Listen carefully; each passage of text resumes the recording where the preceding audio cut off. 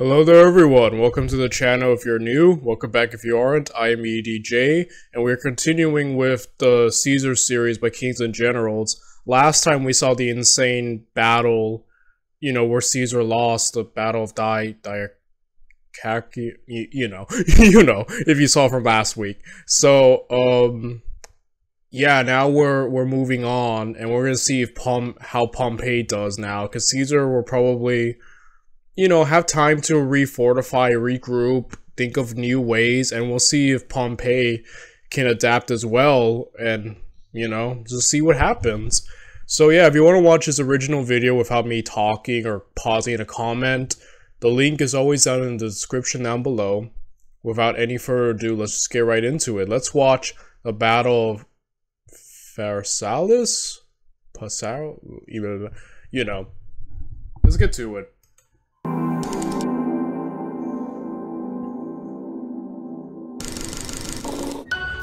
We often use the words decisive battle to denote the engagement that brought the end of a conflict or quickened it, but some battles transcend that as they change the fates of entire empires or civilizations.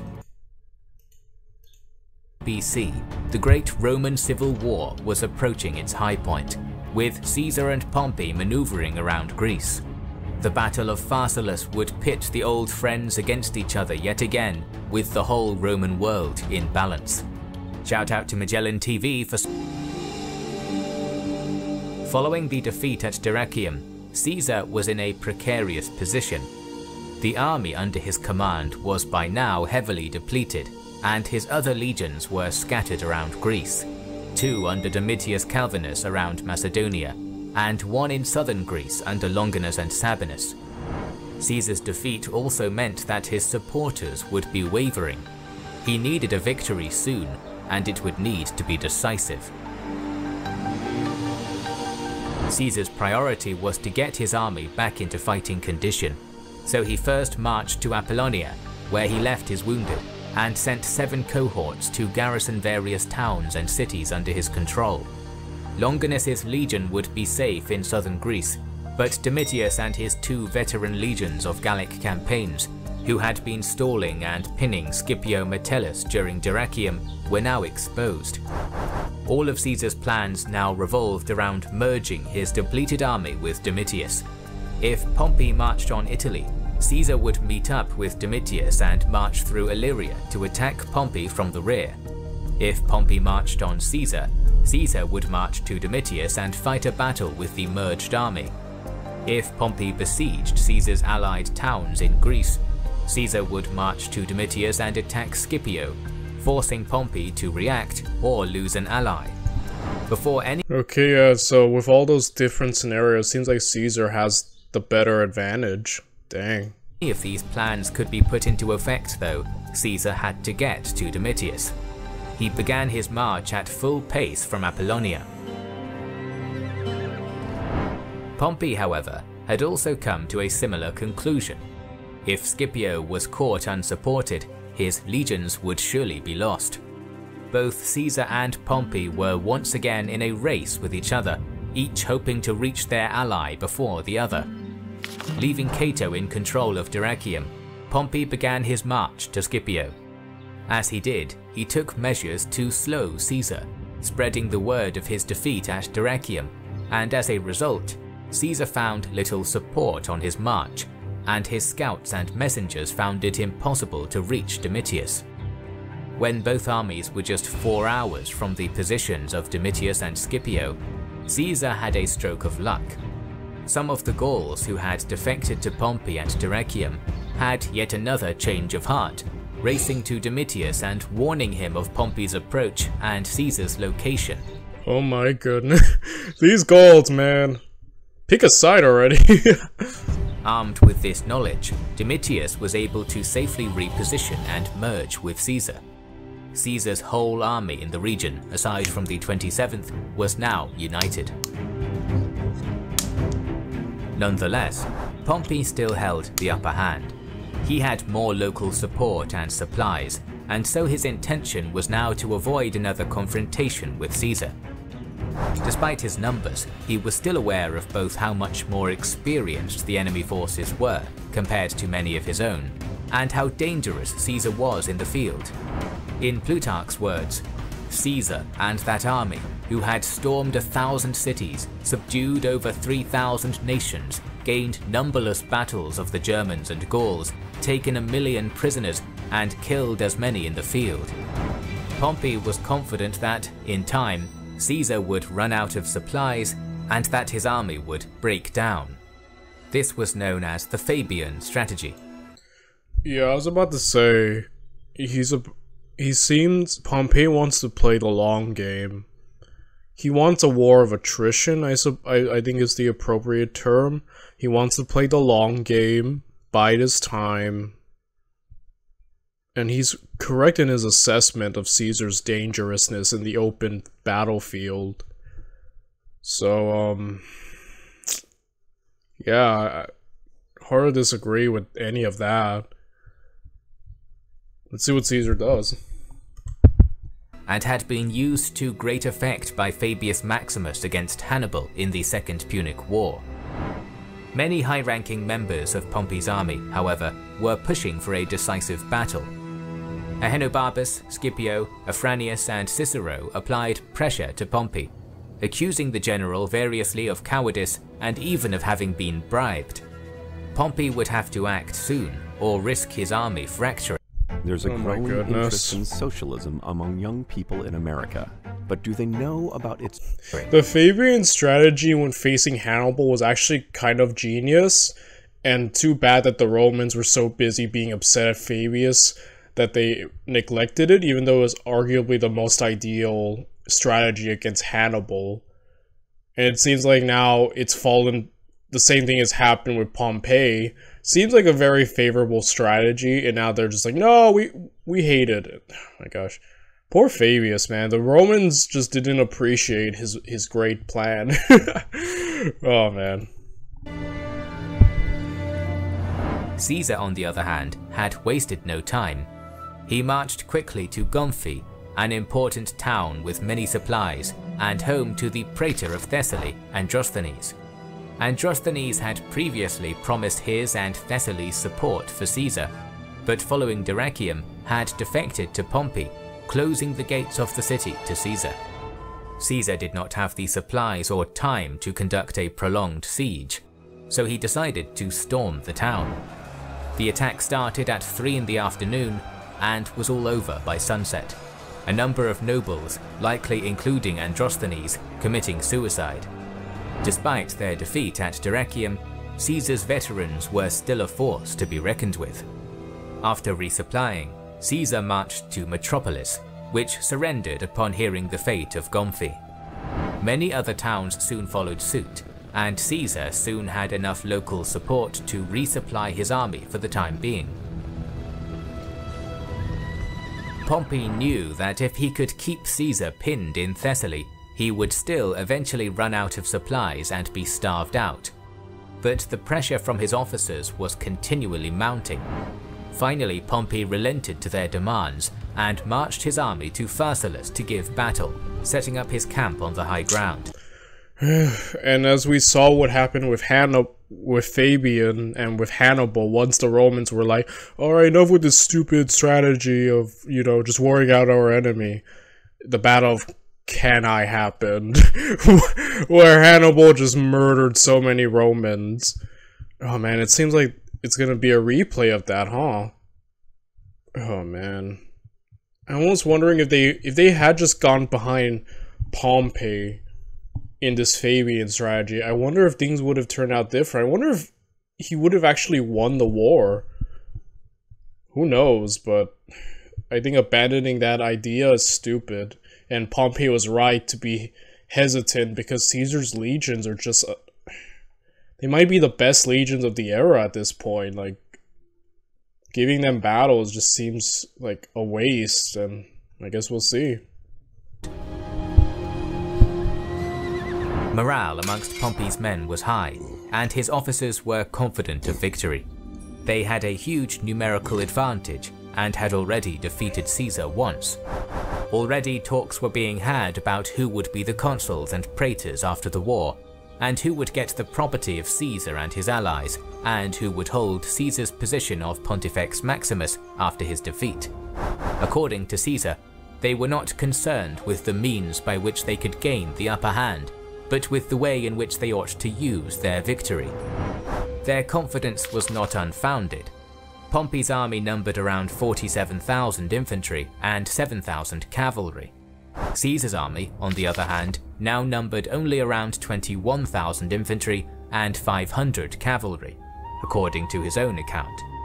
Due to Caesar not counting his auxiliaries in this account, it is possible that the number of infantry and cavalry Caesar gives is underplayed, and Appian suggests his infantry numbered nearer 30,000 and cavalry around 2,000. Caesar was equally confident though. His army was not as numerous, but it was more experienced and disciplined.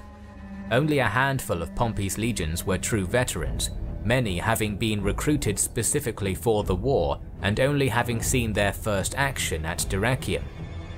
While the bulk of Pompey's infantry were Roman legions, they were supported by auxiliaries and allies from the east, making up the majority of light infantry and cavalry. These men, though all skilled warriors, would not have been trained to fight in the Roman style, and the multitude of languages spoken in Pompey's army would have made coordination difficult. The men Caesar had under his command were from his 10 veteran legions, all of whom had fought with him since his Gallic campaigns, some for as many as 12 years. Every day, Caesar would march his army out of the camp to the base of Pompey's hill, offering battle. Pompey each time refused to commit, pulling his men out of camp but never moving from the high ground. It was clear that he was still not wholly committed to a pitched battle and did not want to give up his advantageous position, only being willing to commit to minor skirmishes. While these maneuvers were going on, Caesar also mounted some of his infantry, drilling them each day to bring his cavalry up to 2,000, still much less than Pompey's, but enough to at least stall them. It had been almost a month now since the Battle of Dyrrhachium, and Caesar eventually decided that if Pompey would not give battle, his best strategy would be to keep his army on the march, moving camp every day, forcing Pompey to shadow him and wearing out Pompey's less disciplined force. On the 9th of August 48 BC, Caesar was about to put this plan into action and had his army prepared to decamp, when Pompey's army suddenly moved off from their position on the hill to the plains to give battle. It is not entirely clear why Pompey chose to do this. The most likely answer is that he was pressured by his supporters who, upon seeing Caesar ready to move, were worried Caesar would slip away and had pressed Pompey to seize the opportunity and give battle. Whatever the reason, Caesar took it as a blessing and also prepared his army for a battle on now even terrain. Pompey knew that his key advantages were his cavalry and his numbers, and he drew up his army to best maximize their effectiveness. His infantry was formed into the classic Roman triplex equies, but slightly deeper than the usual 10-men depth order, to better hold a defensive line. On his left wing, he stationed 2 legions under the command of Lucius Lentulus. These were 2 of Pompey's most experienced legions, one raised by himself, and the other having been raised by Caesar for the Gallic Wars, and later handed to Pompey just before the Civil War. In his centre, he stationed Scipio and his Syrian legions, while the right would be held by 2 legions combined into one, with a river to their right protecting their flank. Within this twin legion were veterans from Cilicia and from Spain, likely survivors from the Battle of Ilerda. They were commanded by Ahenobarbus, one of Caesar's most active opponents. All these legions were Pompey's best men. They would take the brunt of the attack, while Pompey's less experienced legions, allies and auxiliaries would form the 2 back lines. On Pompey's extreme left were his 7,000 cavalry, under the command of Labienus, supported by Pompey's skirmishers and archers. A further 2,000 infantry were held in reserve in Pompey's camp, under the command of Afranius and Pompey's son Gnaeus. Pompey positioned himself on the left. His plan was to use the tactic of his hero, Alexander the Great. With Ahenobarbus and the river guarding his right flank, Pompey's infantry would hold the line, while the entire cavalry force would flank left, destroying Caesar's cavalry before falling on his legions from behind, becoming the hammer to the anvil of the defending legions. So some Alexander the Great tactics are being used, huh? Then again, Julius Caesar is also a student of Alexander the Great, so you think he would recognize something like this, right? Interesting. Caesar also drew his army up in the Triplex Achilles formation. The 10th Legion, Caesar's personal favorite and some of his best troops, were stationed on his right, opposite Pompey. These men were commanded by Sulla, who had distinguished himself at Dyrrhachium, and this was also where Caesar positioned himself. On the left, Caesar positioned two of his other most experienced legions, the 8th and 9th, with the river to their left. These two legions had suffered so many casualties over recent campaigns that they were ordered to work as one legion under the command of Antony. The centre would be held by the 11th and 12th under the command of Domitius. Caesar's remaining legions filled the 2nd and 3rd lines, the 3rd having strict orders to not engage until Caesar gave the signal. In order to match Pompey's line, Caesar had to stretch his own thin, only 6 men deep. Caesar's cavalry was stationed opposite Pompey's. They were hopelessly outnumbered, and Caesar was well aware that they would not be able to stall Pompey's horse for long. As such, he also pulled 3,000 men from various legions, arming them with spears and forming them into a 4th line behind. Caesar was the one to begin the engagement, ordering his front 2 lines to charge Pompey's. Caesar's men expected Pompey's infantry to countercharge, as was standard military custom, but they instead stood fast holding their line. In a brilliant display of discipline, Caesar's men spontaneously halted mid-charge and reassembled. After a brief pause to regain their stamina, they moved slowly forward, only breaking into a charge once again when nearer to Pompey's line. Javelins were hurled from both sides, and Pompey's men, braced and with interlocked shields, held the line. An intense melee ensued with brutal close-quarters fighting.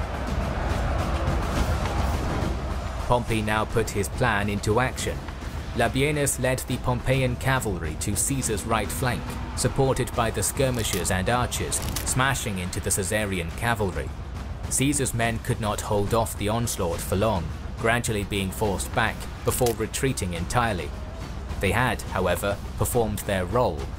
Whilst Pompey's cavalry had been fighting with Caesar's, Caesar had given the order for his 4th line of spear-armed infantry to wheel around and face Labienus and his cavalry. The Pompeian cavalry had been preparing to charge Caesar's legions in the rear, but with Caesar's cavalry acting as a screen, they hadn't seen Caesar's 4th line move into position, and now they found themselves being attacked by 3,000 heavily armoured spearmen. Pompey's cavalry, though numerous, were not heavy cavalry, and many were young nobles with little experience of warfare. Fighting veteran spearmen head-on was not something they were cut out for. They were routed quickly, being forced to retreat to the distant high ground to try and regroup, but the damage had already been done. Dang. Genius, man. Okay. Well, as you mentioned earlier, Pompey's best advantages are the fact that he had the cavalry and the numbers. The cavalry is gone now, and all he has to do is rely on numbers, but as I've said many times already, numbers don't really matter when facing Caesar because he may not have quantity, but he has the quality. And so now, I think Caesar's got this in the bag. Caesar's 4th line pushed on into Pompey's missile troops, easily crushing them. As they pushed on, it was now Pompey who was being flanked. His left-flanked legions, both who had previously fought alongside Caesar and his legions, now found themselves attacked on multiple fronts by their old comrades, the 10th Legion from the front and the 4th Line from the left flank and rear. It was at this point that Caesar committed his 3rd line of fresh troops, throwing every man he had into the battle. Under this huge pressure, Pompey's line began to break, starting with the 1st and 3rd. This was also where Pompey had stationed himself, and almost becoming surrounded, he had little choice but to flee the battlefield and retreat to his camp. The rest of Pompey's line broke in quick succession, Caesar's 4th line rolling up the flank, while his fresh 3rd line pushed from the front. Some attempted to follow their general and retreat to their camp, others simply fled the battlefield. Caesar, knowing his victory needed to be complete, stormed the camp, easily overwhelming the few thousand reserves and men who had retreated. Those that had retreated from the battlefield were soon surrounded on a hill and forced to surrender. Caesar had won. Wow. This is the best bag I've ever used, and it's by Mouse. What makes... By the time Caesar stormed the camp, however, Pompey had already gone, fleeing with 30 bodyguards. Many other high-ranking Pompeians, such as Labienus, Afranius, Scipio, and Pompey's son Gnaeus, had also managed to escape. Nonetheless, not all had been so lucky. Ahenobarbus, brave but ill-starred, had been cut down in the retreat, possibly by Antony himself. Many others had been captured in Pompey's camp and in the immediate aftermath. Among these was a young man, Marcus Junius Brutus. The son of Caesar's mistress, Brutus was held in high regard by Caesar, who had given his men orders to not kill Brutus. Oh boy, Caesar, you probably should have. Oh boy. Yeah, some of Caesar's mercies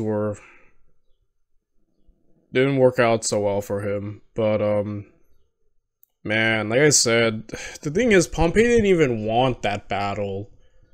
You know, he wanted to rely on the Fabian strategy, and I don't know if that would have won per se, but I feel like he could have. It was probably very effective and could have really done a lot of against Caesar, but you know, he got pressured, and yeah, his concerns were rightly proven right there. So man, Pompey, dude. When Brutus surrendered, Caesar was overjoyed, welcoming him with open arms. Caesar showed his customary leniency to Pompey's soldiers as well, with more than 24,000 surrendering to him.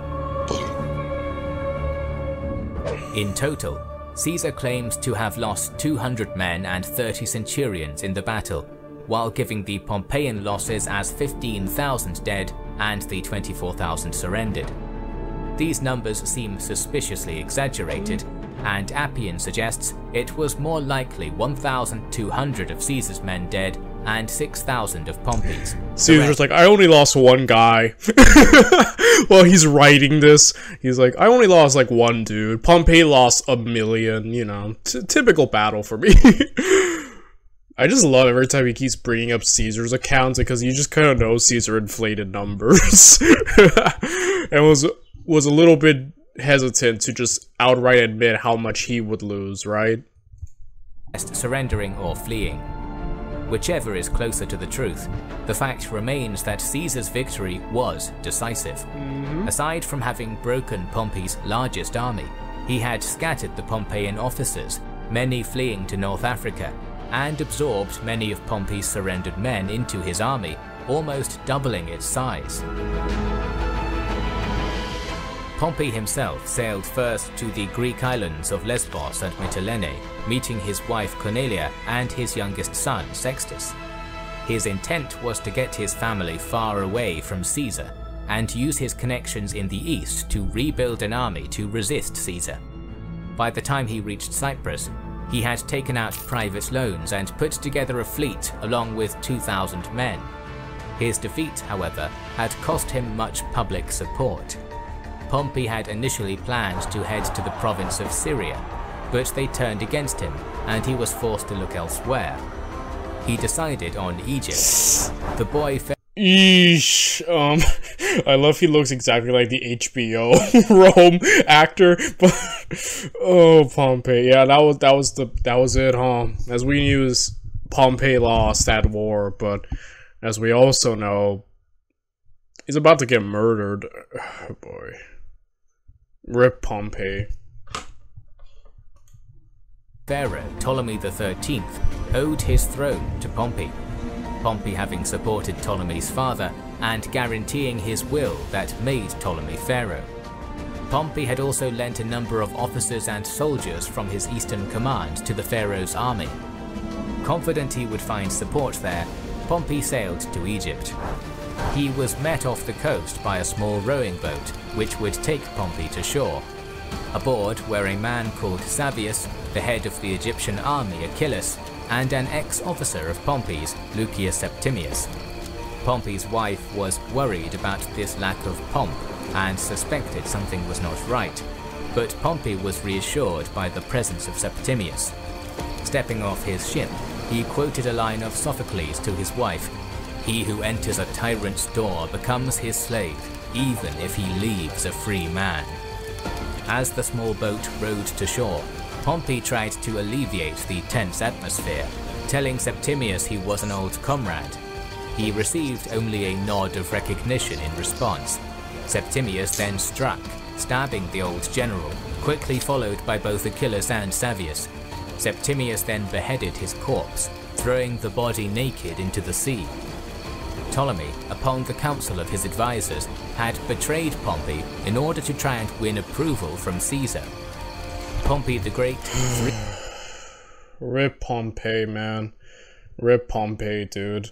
He only had like 2 official battles with Caesar, but he won the first one, but the second one, mainly he was pressured into, and... Man. Rip, dude. Rip the Great, dude.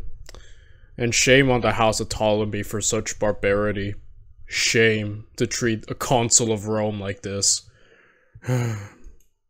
3 times consul, conqueror of the East, and one of the Roman Republic's most prolific generals, was dead. It is worth noting how revered Pompey was. Plutarch despaired that he and Caesar had gone to war. Had they been willing to enjoy the fruits of their labours in peace and tranquility, the greatest and best part of the world was their own.